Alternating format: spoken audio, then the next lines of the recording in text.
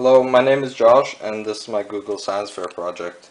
Basically, what I'm trying to do is make an engine that can both generate electricity for people in third world countries and filter their water.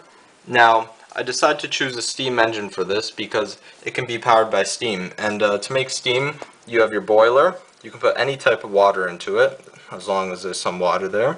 And you can use any type of flame, so they could use sticks, wood, whatever they can find, candles, gas, and it will boil the water.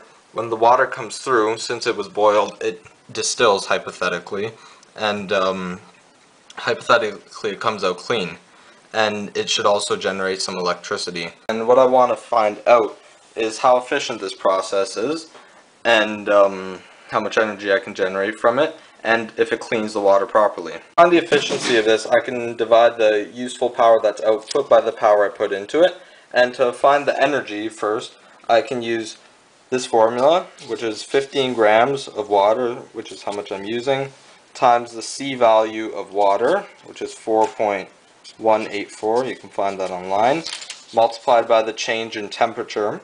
So I'm going to bring it from 32 to 100 degrees, which is a boil, and that's 68. And basically, that there gives me 4,267.68 joules. And I can divide that by the time it takes in seconds, and that will give me the power in watts. And then I can find the power that this outputs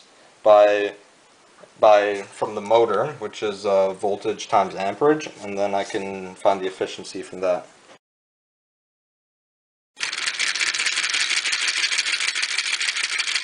And that was just me blowing into it.